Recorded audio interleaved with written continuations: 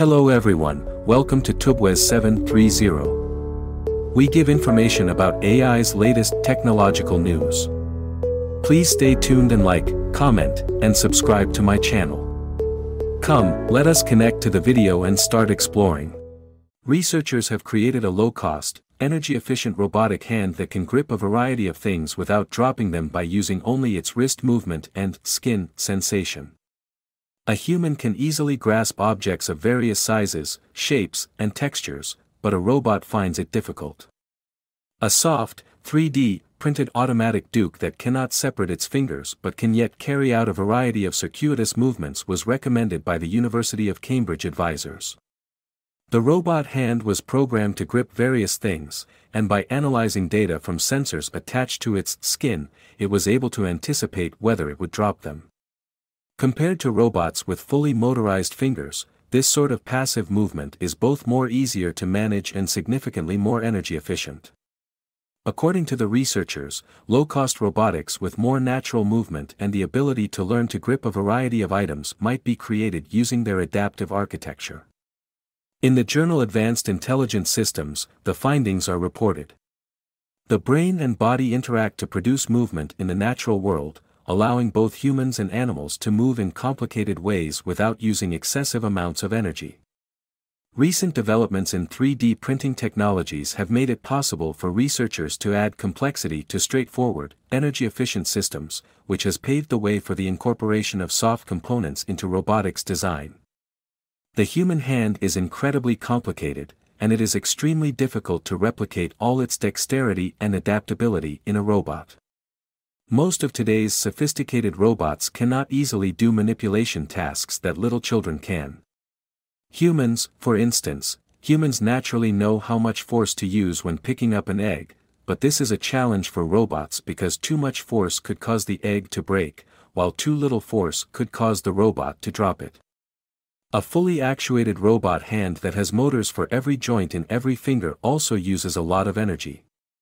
Researchers from Cambridge's Department of Engineering are working on potential answers to both issues: a robot hand that can grab a range of items with the proper amount of force while consuming the least amount of energy. This work is being done in Professor Fumiya Ida's bio-inspired robotics laboratory. In prior research, Dr. Thomas George Taruthel, a co-author who is currently located at University College London, demonstrated that a robot hand can have a sizable range of motion just by moving the wrist. We wanted to test whether a passively moving robot hand could not only grasp objects, but also predict whether or not it would drop the objects and adjust in response. To allow the hand to feel what it was touching, the researchers employed a 3D printed humanoid hand that had tactile sensors implanted in it. The only movement the hand could make was passive, wrist-based movement. The researchers ran more than 1,200 tests on the robot hand to check its grasping strength and capacity to not drop small objects. Small 3D printed plastic balls were used to educate the robot to grasp them using a predefined action learned from human demonstrations. This kind of hand has a bit of springiness to it. It can pick things up by itself without any actuation of the fingers, stated the first author, Dr. Kieran Gilday. The robot can tell how well its grasp is working thanks to touch sensors, which also alert it when it starts to slip. It can forecast when things will fail thanks to this. To determine what kind of grip would work, the robot experimented. It first tried to hold a peach, a computer mouse, and a roll of bubble wrap after completing the training with the balls. In these tests, 11 out of 14 objects could be effectively grasped by the hand. George Taruthel explained that the sensors, which resemble the skin of the robot, measure the pressure being applied to the object. We cannot say with certainty what information the robot is receiving, but it can theoretically estimate where and how forcefully the object has been grasped, says the researcher.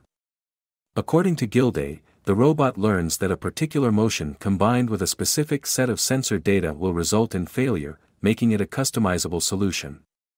The hand is relatively straightforward, but it can pick up numerous objects using the same technique. The range of motion we can achieve without utilizing any actuators is the main benefit of this design, according to Ida. We aim to make the hand as simple as we can. Without any actuators, we can obtain a great deal of useful information and a high level of control, resulting in more complex behavior in a more effective package whenever we do add them. In addition to the energy it consumes, a fully operated robotic hand poses a challenging control issue. The Cambridge hand's passive design, which makes use of a limited number of sensors, makes it simpler to manipulate, offers a wide range of motion, and speeds up the learning process. Future improvements to the system could include adding computer vision capabilities or teaching the robot to take advantage of its surroundings so that it can grip a wider variety of objects. Please do like, comment and subscribe.